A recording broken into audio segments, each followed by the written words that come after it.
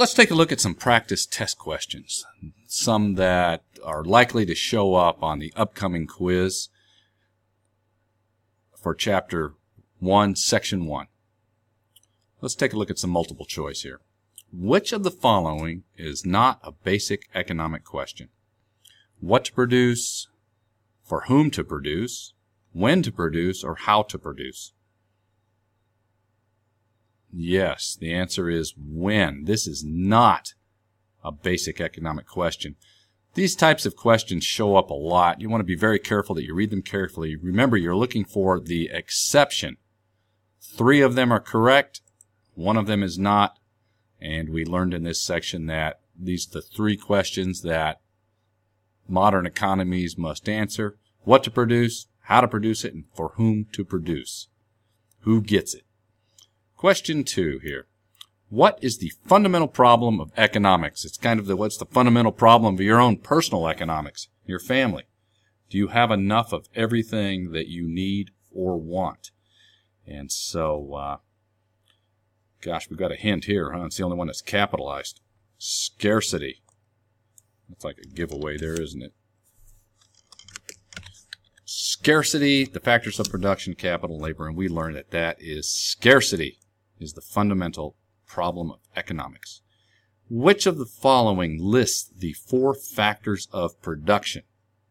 So we're looking for the one that includes land, labor, capital, and entrepreneurship. Those are the 4 factors of production, and it looks like here we see that is selection D. Let's look at the ones that are not correct. Wants, no, that's not a factor. Needs, no. This one's close, but no, not scarcity. So D is the only correct answer. Number 4, which of the following is not a capital good? Recall that capital goods are those things that are necessary for production. And it could include financial capital, money. It could include tools, buildings, tractors, whatever is necessary in order to produce something. So which one of these is not? Let's see. A bulldozer at a construction site, definitely a capital good.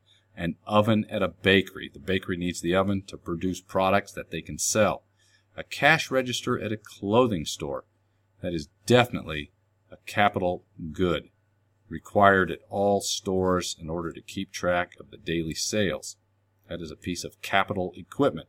D, a Chester fried chicken meal deal at our local Jock supermarket. That is a consumable. It is not a capital good. That is sold directly to the consumer and is consumed within a very short period of time, and a meal deal is not used to produce anything else. Number 5, the money used to buy the Chester fryer at Jock's is best described as. Okay, so down at Jock's supermarket, they've got all that fried chicken and JoJo potatoes, and so you need some piece of equipment, a specialized piece of equipment, to cook that food. It's definitely not land. It's not an entrepreneur. Tony at Jock's is the entrepreneur. It is not labor. That would describe the workers who actually prepare the chicken. And capital. Yes, it is capital equipment because that fryer is used to produce a product that will then be purchased by consumers. Let's take a look at some matching. So you can do this either way. You might notice here that you have 5 terms, but you have 6 choices, so one of these will not be used. So however you like to do this, if you want to look at the word scarcity and then go find the definition, or look at the definition and then find the term, either way, I'm going to do it this way. Scarcity. Factor of production, no. Basic requirement, no. Dollar value, no. Condition that results, this is starting to sound good. Condition that results from society not having enough resources to produce all the things people would like to have. That sounds very reasonable. Is there anything better? Factor, it's not a factor of production, not a factor of production. Therefore, the best choice is D. So D is the best choice there. Need. Factor, dollar value, condition, factor. Let's see. a basic requirement for survival. Survival and need. Yes, I need to survive. Definitely B is the best choice. Land. Tools, no. Risk taker, that's entrepreneur. Natural resources like trees and air. Fish in the sea, not created by humans, definitely. That best describes land. Capital. Tools, equipment, machinery, that sounds good. Anything else? We know it's a factor of production. Risk taker is an entrepreneur. So the best choice here is F. And our last one, gross domestic product. Once again, we talked about this, I believe, in that Quizlet video.